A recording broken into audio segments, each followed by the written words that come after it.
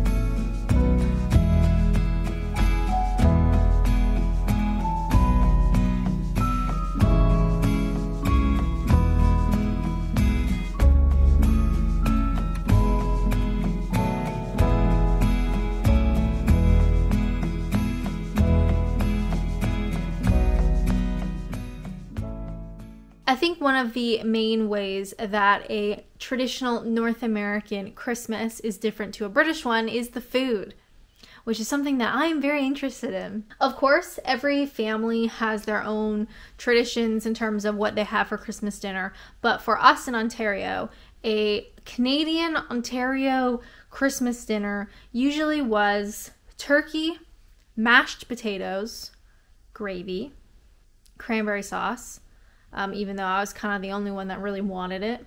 Stuffing. We'd have like peas and corn.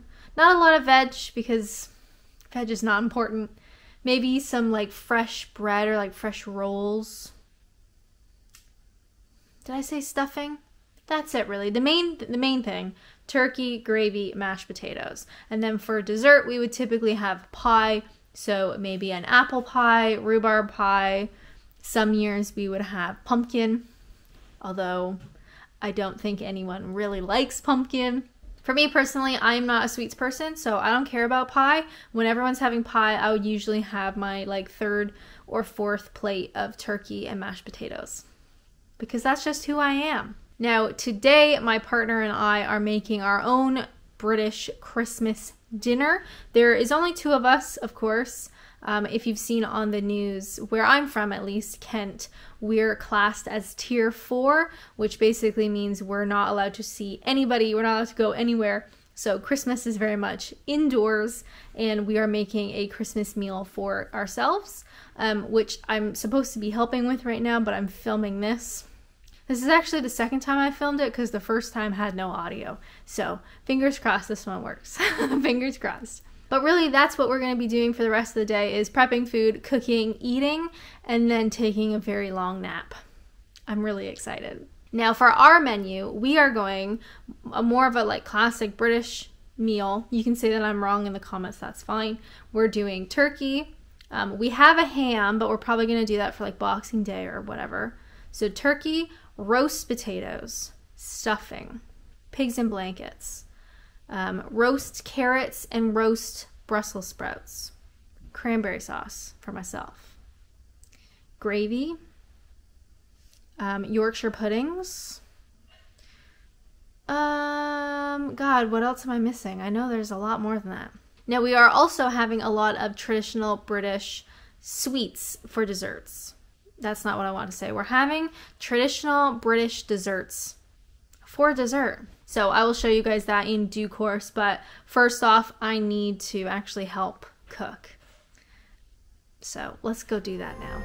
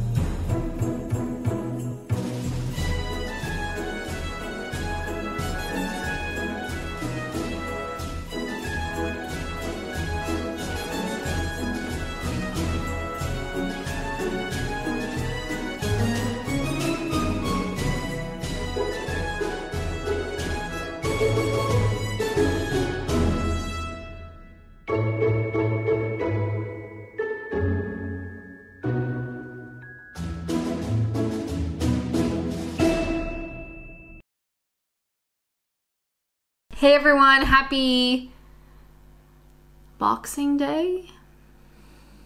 Although I can't be certain what day it is.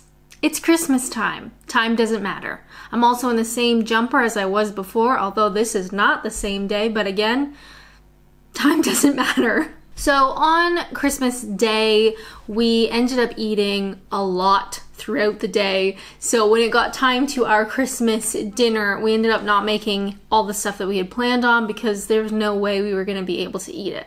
So for the rest of the week, really, we're just going to be eating all the stuff that we've already bought. I just finished a sausage roll, a little bit tired, a little bit lethargic. So I mean, it really truly is Christmas time. Cheers everybody to a wonderful Christmas. I hope you ate too much, and I hope you had a wonderful nap. And I hope you got to see your family in some way. I know a lot of it was virtual this year. That's what I did. But I hope you had a good Christmas. Cheers. Also, can I just say, if you like my content, can you subscribe? Would that be all right?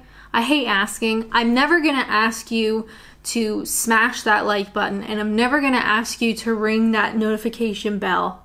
Okay, I just can't bring myself to do that. But if you could subscribe, that would be pretty cool. Merry Christmas. Hey, before I forget, guess what? If you are watching this video on Tuesday when it gets released, tomorrow I am going to have a YouTube live stream. That's right. Put it in your calendar right now, write it on your hand, do what you need to do. Tomorrow, Wednesday, live stream. So our Christmas live stream will be the 30th of December, which is Wednesday at 7 p.m. GMT. I figure we could hang out, eat leftovers, chat about this crazy year, and I hope to see you there. I'll be there. Okay, so I will be there. YouTube, Wednesday, the 30th of December, 2020. 7 p.m. I'm gonna be there. I hope you will too. Now, on Christmas Day, I was talking a little bit about how Christmas dinner is a little bit different here in the UK versus in North America. And for people who support me on certain tiers on Patreon or on Twitch, I have a chat room with all these people in it. And I said, hey, if you take a picture of your Christmas dinner, let me see it. So we're gonna look at some of them. Now here we have a beautifully well-rounded British Christmas dinner, in my opinion. We've got what looks to be turkey and ham, very special.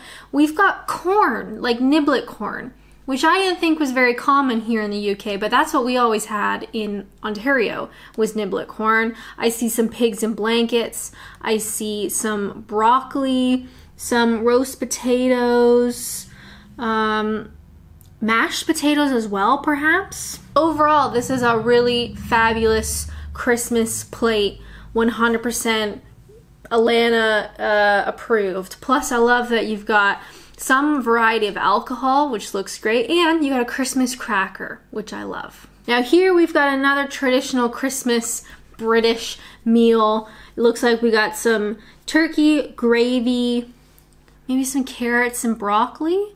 Now, what I do suspect is here is parsnips, which no, your girl does not like parsnips.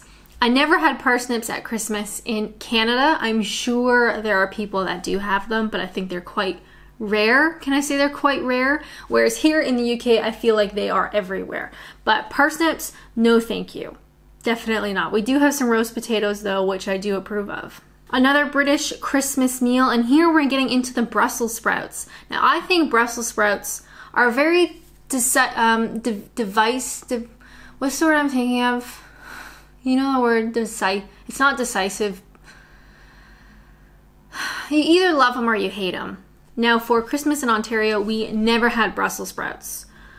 No, wasn't even an option. Here, though, I like them when they are roasted, and I put like chili flakes on them to make them spicy. But here we do have some Brussels sprouts. We also look like we have some parsnips, which is a big no-no. Definitely not, no parsnips. But Brussels, those are good. Here again, we've got the carrot and Brussels sprout mix. That looks pretty good. We got a decent amount of gravy that's kind of hiding everything else. I do see a little sausage, so maybe some pigs in blankets, plus some potatoes. Looking good, yum. Here again is, I think, pretty traditional. We got turkey, we got Brussels, we got some pigs in blankets, we got some stuffing balls, and I don't know what the other things are. They could be potatoes, they could be parsnips. Potatoes, yes, parsnips, no.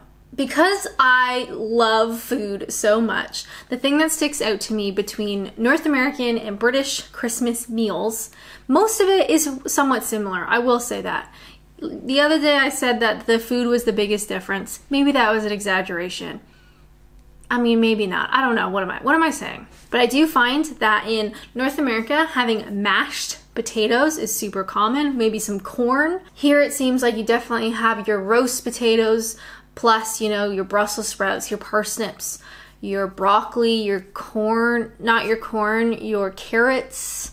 So that's a little bit different. We all have turkey. We all have gravy. We all have cranberry sauce. Bread sauce is another one here in the UK that's quite unique that not everybody has, mind you. I did do a video making bread sauce a long time ago, but that is something you would not see in Canada, that's for sure. Now, the other thing that I think is worth mentioning is the time at which you eat your Christmas meal. Now, in Ontario, in Canada, we always have Christmas dinner, and that would be at dinner time, which should not be surprising because it's Christmas dinner. However, here in the UK, people will have Christmas dinner. Maybe they'll even invite you to a Christmas dinner. If you're a foreigner, you know, new to the country, maybe you get invited to a Christmas dinner, but it's at 2 p.m. That's not dinner time. That is one of the differences that really surprised me. Some people will say Christmas lunch, which is much more truthful to the time that you eat it. You know, most people seem to have their Christmas dinner at around 2 p.m., maybe 3 p.m. But they oftentimes will still call it Christmas dinner, even though it's like, it's not quite lunch. It's like in this weird time. I personally don't like it. I want to eat it at, you know, 5 or 6 p.m., please. Not in the middle of the day. Another thing to consider too is that here in the UK, we have the Queen's speech every Christmas day. And some people will plan it that they have their Christmas dinner in the afternoon, which is confusing. So they'll have their Christmas dinner and they'll be finished in time to watch the Queen's speech, sort of late afternoon. That seems to be somewhat common. Not everybody does it, obviously. Of course, in Ontario, we never watch the Queen's speech. I know some people do, but it's usually on at a really funny time early in the morning, obviously because of the time difference. And the Queen doesn't have as much influence on like day-to-day Canadian life anymore. That's a whole separate video, but I will say we never watch the Queen's speech Christmas Day in Canada, but a fair amount of people watch it here. So now that the presents are done and the main Christmas meal is done, the rest of the time it's just kind of sleeping off all that food, wondering what day it is, what time is it an acceptable time to eat again? You know, these are the things that we think about at Christmas time. I also went for a Christmas hike, which I desperately needed. I needed some fresh air and I needed to move my body. So I went for a little Christmas, I guess Boxing Day hike, which I think is quite common in both countries. I think people try to get out. The only main difference is here in England, I went for a Boxing Day hike and it's like 8 degrees, and if my mom back in Ontario goes for a Boxing Day hike, it's like -5 and there's like a foot of snow. So just a little bit different that way. But overall, I had a good Christmas. So thank you to everyone who sent me well wishes. I really do appreciate it. And I hope you guys had a good time too. I know it's been weird. Obviously, very strange. And a lot of us, if you're in the UK, you might be in tier 4, just like me, which is weird, but you know, it is what it is. And I hope you guys are keeping safe and full and entertained and a little bit lethargic, bit tired and sleepy, but content. I think that's all I really wanted to say. I'm gonna go play with all my presents now. Guess what? I got a make your own cheese kit. I know. Anybody who's on Patreon, you're gonna get a make your own cheese kit video real soon, I promise you. All right, I think that's all the stuff that I wanted to talk about. Thank you so much for watching. I hope you liked this video. If you wanna subscribe, that'd be cool. You wanna leave a nice comment, that'd also be cool. I'm gonna go have one more sausage roll, just one more. I promise I will stop at that point. Just one more. All right, have a wonderful time. Oh, I gotta do my sign off. God, I don't even know what I'm doing. As always, thank you guys so much for watching, and until next time, bye! All right, now I'm gonna sausage roll. Ooh, sausage roll. Ooh, sausage roll. Sausage roll. All right, I'm going now, bye.